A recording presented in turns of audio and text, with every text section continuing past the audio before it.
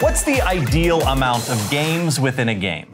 I don't mean mechanics, I mean literally a game about a game wherein the kids playing the game are acting out another separate game. Today's review is The Initiative from Unexpected Games and designer Corey Konieczka. The code-breaking game has you and up to 3 of your friends hunting down clues in order to solve a bigger puzzle, and in true Matryoshka fashion, solving an even bigger narrative puzzle as your games move along. The Initiative packs some interesting secrets inside our box, so join me for our spoiler-free review right now. Our unboxing today is going to be spoiler-free, so I might gloss over certain things as they pull them out of their cardboard home. The Initiative's guidebook and key are first, both of which will guide you easily through how to play this one. The guidebook takes on the form of a narrative comic with a decent enough story to tell, giving you prompts to jump around the pages based on what's happening at your table. The key serves as reference, giving you the more detailed specifics about the game mechanics, which we'll get into in a second.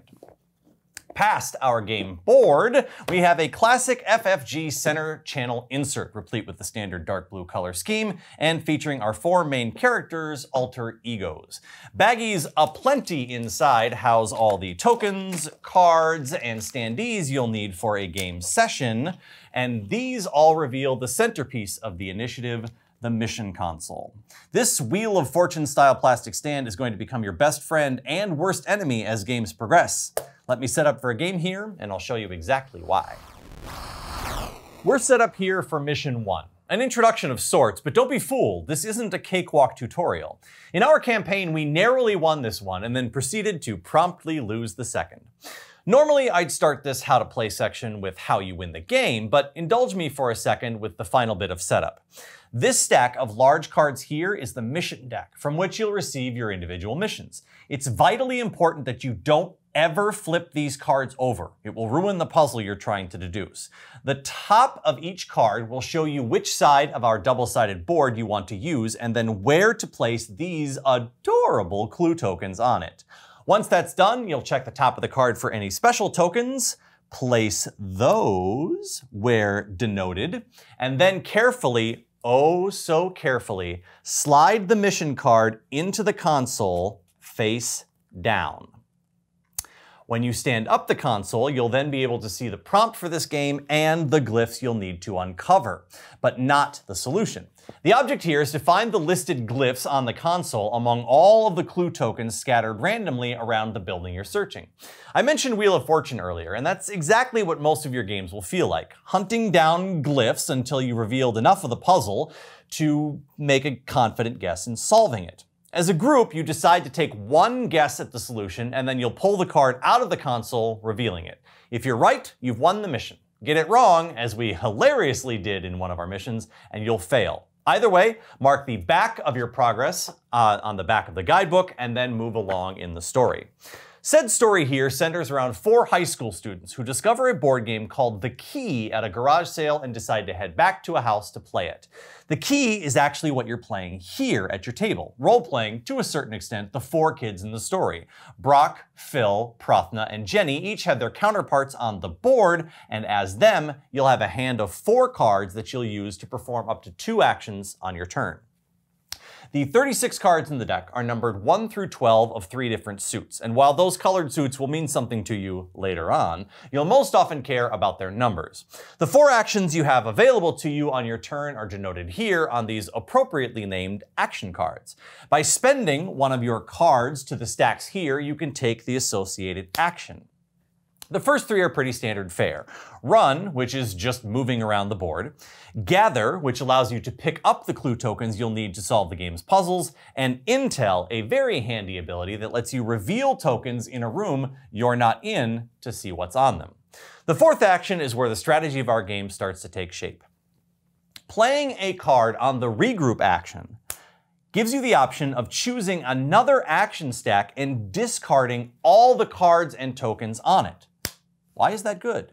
Because the only way you're allowed to choose an action is by playing a card to the stack that is larger than the card that is currently on top.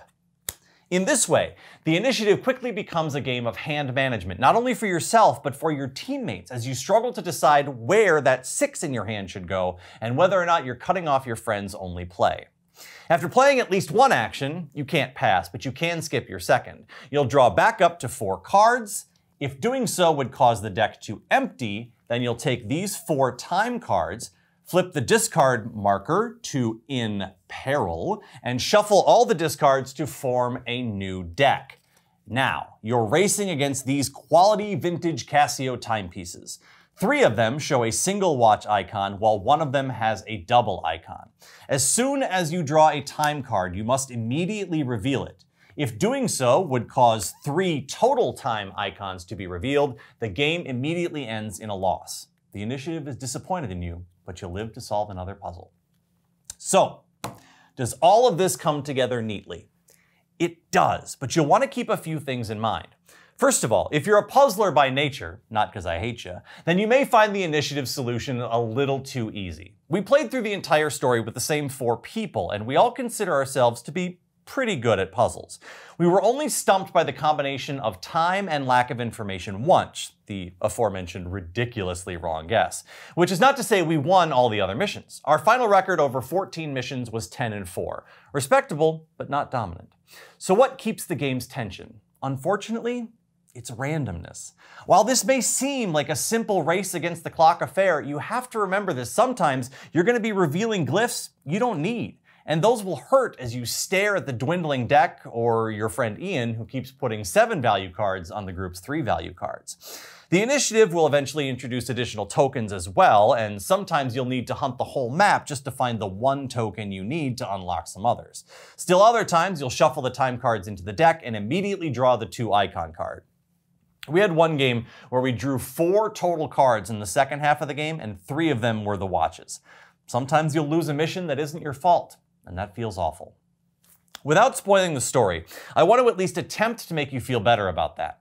Winning and losing missions matters, but know that you're going to lose some, and that's okay. Losing builds character. What really works for the initiative is the group strategy that inevitably develops over the course of a long campaign. Each character has a special ability that they can use by discarding any 2 cards to the discard pile, and you'll want to make copious use of those. Planning out a round of turns with your friends as each person analyzes where they are, where you think you all need to go, and how you each can get there, given all the moving parts, is a delightful puzzle in itself. And when it culminates in a moment of someone staring at a nearly complete but not quite puzzle and 2 revealed time cards and suddenly saying, "Oh, I got it!" There are very few gaming experiences that compare to that feeling of relief and admiration for your buddy. It took my group 2 days of 4-hour sessions to play through the story, and we had a great time throughout. There's an additional 24 missions to play and a larger cipher to deduce from those, so there's tons in the tiny box if the individual sessions are your thing. The lure of more unknown puzzles to solve is also a siren song. Who knows what those solutions can lead to? If value proposition is what's worrying you about this one, you're going to be just fine. The initiative plays like an interactive comic, allowing players to step into the world of both games neatly while also providing incentive to come back after the story's done. Let's go through our checklist before I give you my final thoughts. In the box, rulebook clear and non-gender pronouns. The guidebook for the initiative is a comic book, which can sometimes be a little confusing as to what it's asking of you, but is overall well done and engaging to use throughout the narrative campaign. When referring to the player, it uses second-person you and yours pronouns. Iconography clear. While it can be hard to remember which of the security systems denoted on the tokens does what thing, most of the glyphs you're hunting are clear enough to find on the puzzle card. Through 14 plays, we never once mistook a glyph for a different one or failed to match it up on the puzzle card, though I was absolutely certain we were going to. Packaging well done. Yes, everything fits neatly into the insert center channel design, and that's all I'm going to say about that, because reasons. On the table, good representation. Our 4 player characters are represented by 2 men and 2 women, 2 of the 4 being people of color. The in-game characters are also 2 men and 2 women, 2 of the 4, again, being people of color. Component quality. Fine. Cardstock is serviceable, and the game's punch standees will last your entire game as long as you don't take their plastic stands off. The punch tokens are also standard stock and will serve well as long as you don't tear them or otherwise deface their sides. Replay value. Unknown. While we played through the entire narrative before this review, we haven't gone back to the additional missions to see if they're as engaging as the story missions are. There's a larger puzzle to solve after the narrative, giving you a reason to come back, so if you really enjoyed the gameplay at the end of the story, there's more to have if you wanted. Fun to lose. Yes. Each mission is tense as you race the Casio watches in the deck, and once you reveal a single one, you'll find that planning out each player's chances and what they'll do is delightful. While there don't seem to be immediate consequences for failing a mission most times, be assured you'll want to win as many as you can.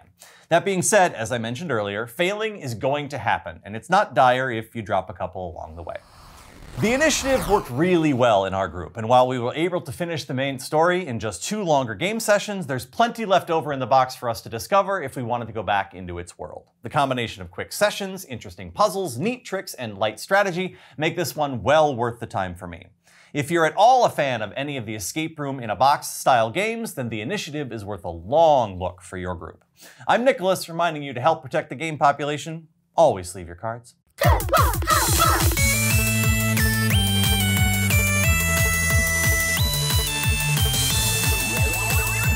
Hey everyone, if you liked our video, please hit that sub button and ring that bell for notifications. Check out all of our other offerings at goodluckhighfive.com, and please consider becoming a patron of the channel over at patreon.com/GLHFmagic. It helps us keep making reviews, videos, podcasts, and you can become a member for any dollar amount. We're also always looking for new games to review. You can reach us at glhfmagic@gmail.com. You can follow me, Captain N, the Game Master, at CaptainNGM on Twitter and Instagram, and follow the channel at GLHFmagic. Remember, please shop at your local game store whenever possible. Until next time, I'm Nicholas, and good luck. High five.